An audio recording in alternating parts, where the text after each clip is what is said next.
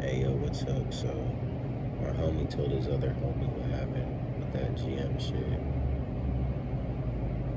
And I must state, due to the nature of the circumstances, that yes, he is black just like us.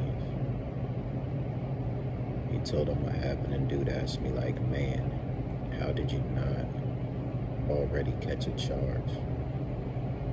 He said he would have been caught a charge on that. He said he would have went up there with his AR-15 and caused a problem.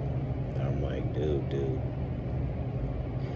I haven't caught no charge because I tried handling this the right way. I went to the EEOC, but they didn't do their job. You know,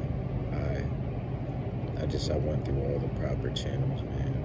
I tried to do things the right way, and I see that the more I try to do things the right way, the lower my bank account goes, the closer I get to death, the harder the struggle is, the more miserable I am. But I mean, hopefully this turns around on Friday. But to answer your question, I can't even afford to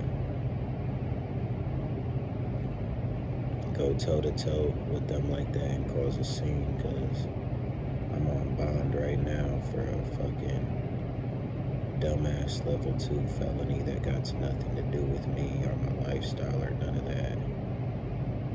I'm real deal getting attacked by these systems right now.